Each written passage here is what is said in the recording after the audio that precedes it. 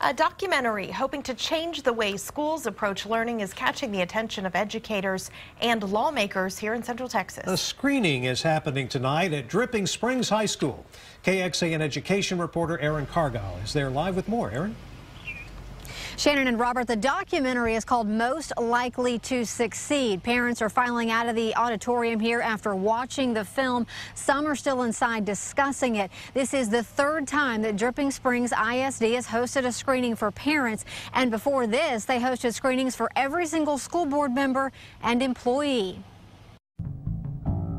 It premiered at the 2015 Sundance Film Festival and has been picking up steam ever since. A documentary examining the history of education, shortcomings of schools today, and highlights project-based learning that cultivates creativity and innovation.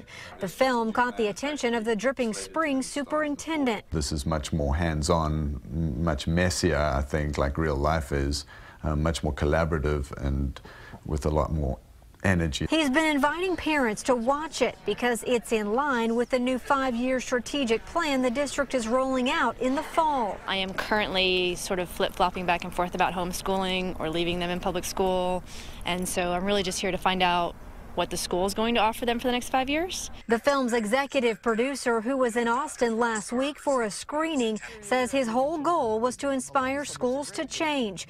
Now that message is reaching a higher level. When I was in Austin, I met on Wednesday with two of the staff members for one of the state legislative committees on education, and I met with the governor's advisor on education. And, you know, the thing that's interesting, right, is that usually everybody hates everybody when it comes to issues that are policy issues.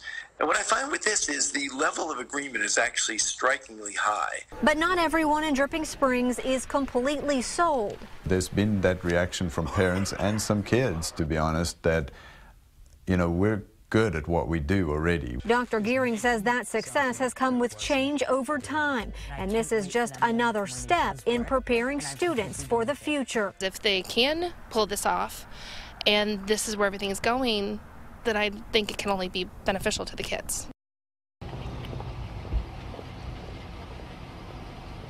And in all, about 400 parents have shown up to these screenings here in Dripping Springs.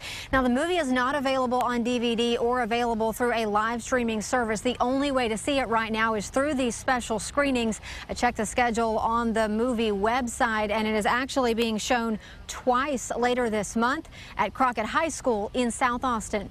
Live in Dripping Springs, Erin Cargile, KXAN News.